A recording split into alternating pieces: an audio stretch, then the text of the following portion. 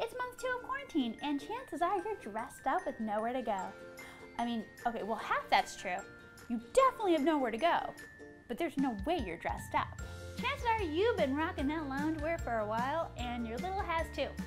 Now, PJ Day every day seems like an amazing idea, but for your little, getting dressed is actually super beneficial. Now, don't go into the closet and dress them all up because you know what? You don't want to do laundry.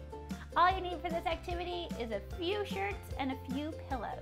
Have your littles dress their new best friends. When they're doing this, not only are they working on those fine motor muscles, those same muscles that they will need later when it comes to writing, but they're also going to be working on hand-eye coordination. It's going to take them a while, and it's going to be a lot of fun. And what you end up with is a brand new friend with clean clothes on and all dressed and buttoned. Now, don't forget to be extremely kind, wash your paws, and I'll see you tomorrow.